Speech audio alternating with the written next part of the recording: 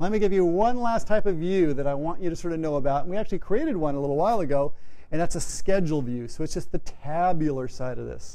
And what we'll do is let's create a schedule of the windows, for example, because one thing I asked you to do in the assignment was create a window schedule that will actually tabulate the glazing area.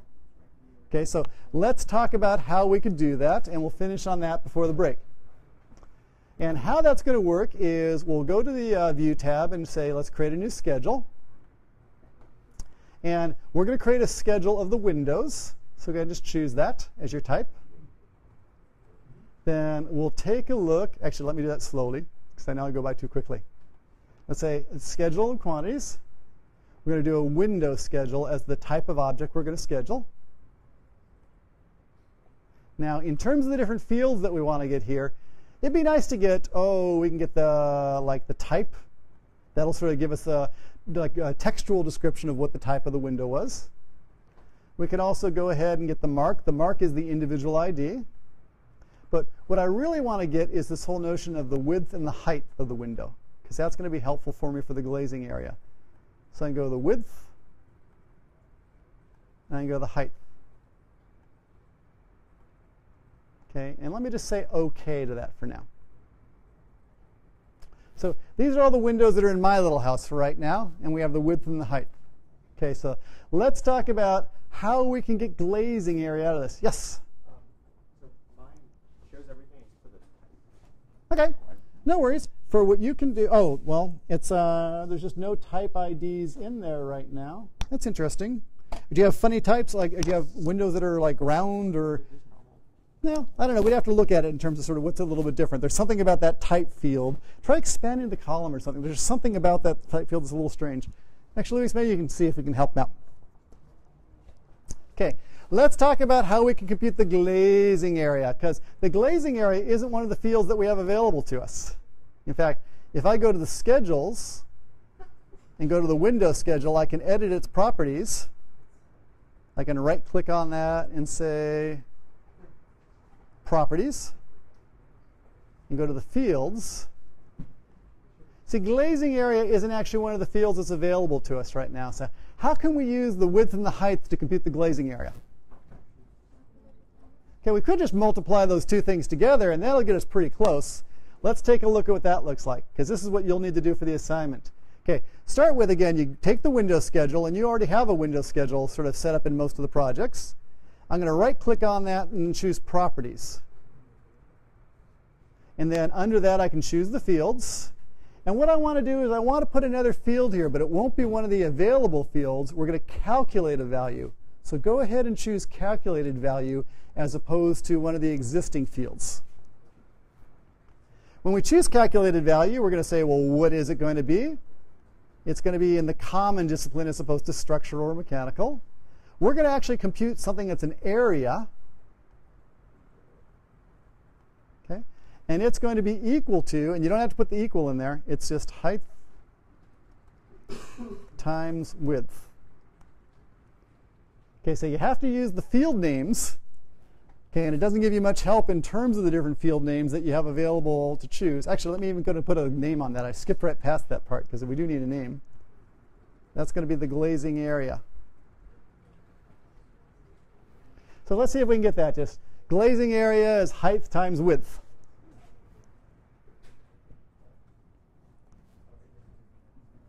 Okay, looking pretty good there? If you're looking pretty good there, say OK. And you'll see glazing area shows up in the list of schedule fields. Okay, now let's go one step further. You've got the glazing area theoretically for every individual window. What if we actually wanted to sum up the glazing area for all the different windows and have a subtotal at the bottom of your table? Okay, and how you would do that is as follows. Okay, we've done the sort of basically computing of the glazing area. We switch over to the sorting and grouping. And here's where I could either sort of subsort it, or I could just put a grand total in there if I just want the total for the entire project. So you can click on grand total. It'll put a grand total line at the bottom of the table. Okay. So far, so good. We've got individual items. We've got a grand total. We only need one more thing, and that's to say, of all of these columns, which things should I total? Okay, and to do that, we go over to the Formatting tab. And I wish these weren't on 3 different tabs, but they are. So we'll work with it. We choose glazing area, and we can choose calculate the totals. Okay. So calculated value, put a grand total on it, and then finally go through and say that glazing area is the thing I want to total.